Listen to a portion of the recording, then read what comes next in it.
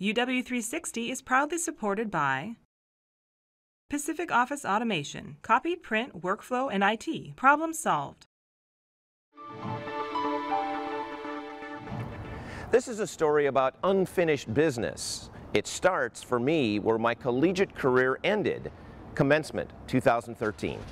That's me receiving my master's degree in digital media from the School of Communication. Here's a selfie of me with the director of the program. But this really isn't a story about me, well, just a little, but we'll get to that later.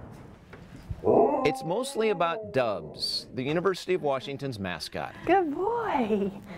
You coming to say hi? Jennifer McBride is Dubs' owner. Sometimes people don't pay attention and he doesn't care. He's just happy, and wants to say hi to people. She's owned Dubs for 5 years, since 2009. In 2008, she remembers. That year that we didn't have a mascot, the football team went 0-12 that year. Dubs, his first year, the record improved greatly. Jennifer and her partner were chosen from a big field of applicants to take care of the mascot. She says Dubs is a friendly dog who gets along with just about everybody, even the cat back home. That's partly because Dubs is actually not a Husky. He's an Alaskan Malamute, a friendlier breed. Still, Dubs has what McBride calls a strong prey drive. Being raised with cats, he learned to get along with them and not to chase them, that they're friends, not food.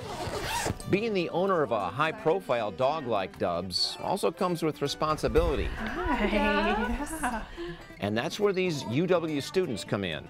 Several times a week, University of Washington students take Dubs for a walk to learn how to work with him. The walk is where students learn and Dubs really shines. And he really doesn't do that much. He lets people pet him and take pictures. Jennifer says even when he was a puppy, Dubs was a bit of a, well, camera hound. Do you want to take a picture? Yeah, sure. But that's one reason why Dubs has become so popular. Jennifer tells me the UW Office of Ceremonies requested that Dubs be a part of this year's commencement. Jennifer agreed and suggested that Dubs walk in the ceremony. This was the first year the mascot walked across the stage with 2 of his graduating student handlers. And so I guess if you walk across the stage, it means you have a degree. Somebody actually put up a sign in the university bookstore calling Dubs an honorary holder of a dog turret.